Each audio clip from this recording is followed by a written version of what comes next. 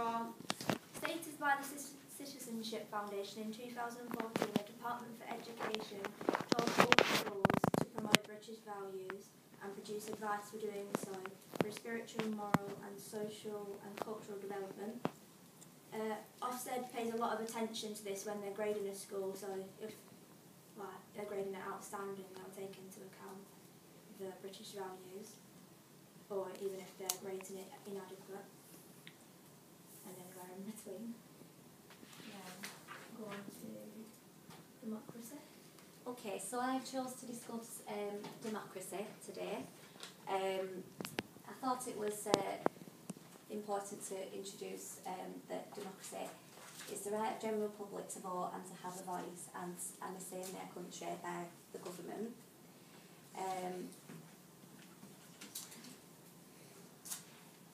May women be allowed to vote? Do women have the same rights as men? No, they didn't always have.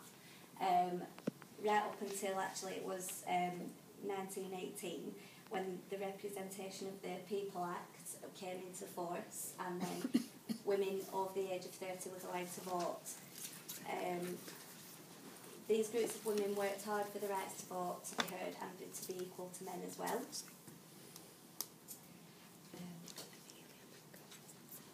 An equal rights for it. So after women protested and finally got to vote and become equal, Great Britain is now more of a modern day society with more equal opportunities for the people of all ages, gender, race and religion. For example, children are encouraged at such a young age to be equal with the use of toys, games and equipment in nursery environments, and Ofsted have policies and procedures around this. I have chosen to put one on here because the policies that is encouraged in the UIFS framework, it's encouraged to have different types of toys for children to play with. So, for example, if a little boy wants to push a pram, play with a baby, he can, because in society now everybody's equal. So yeah, that's what.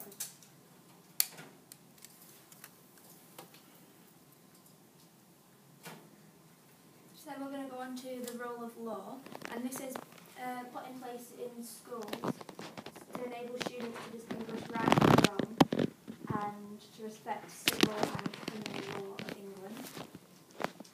Then individual liberty is the liberty of those persons who are free from external restraints. This is also freedom of speech, where students are encouraged to voice their views in a formative manner. This is not the freedom to do what they want, but to do what is right. Then we're going to go on to mutual respect. This is of those with different faiths and beliefs or religions, or those without. Religious studies is a mandatory subject, so students learn about the different religions and they can gain a better understanding. So they're not going to offend someone with a different religion because they didn't know. 58% of hate crime has gone up by 58% since 2015. And this is believed that it is due to the EU referendum. Crime is not only racial attacks, these can be attacks on their sexual orientation or discrimination of gender, disability or religious belief. During the week, the Counter-Terrorism Internet Referral Unit are removing over 1,000 pieces of content that breach terrorism legislation, and approximately 800 of these are Syria and Iraq related and have been posted on multiple platforms, so like social media.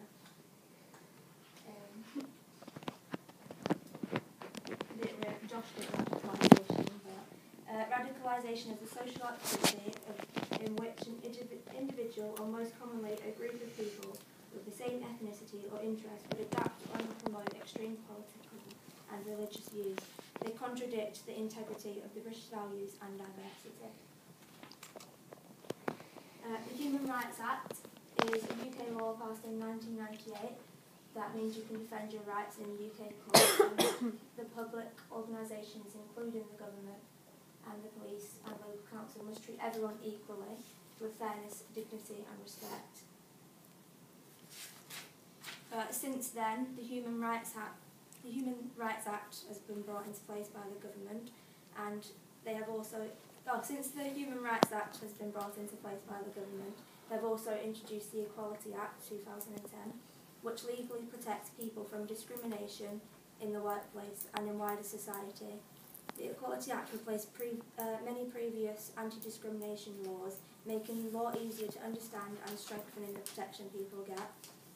The law sets out the different ways in which it is unlawful to treat another person. So basically, the rights of every man are diminished when the rights of one man are threatened. So if it's unfair, because if one person is being treated unfairly, then why isn't another person? And then an overview.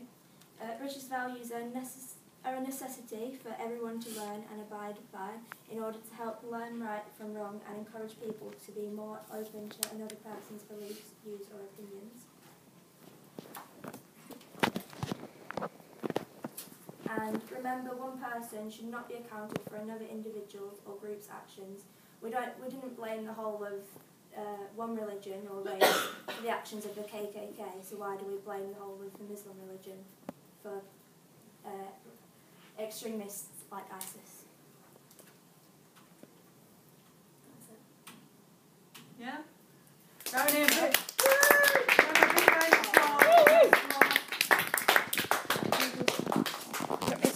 Leave it on while she gives feedback. No, you can just turn it off.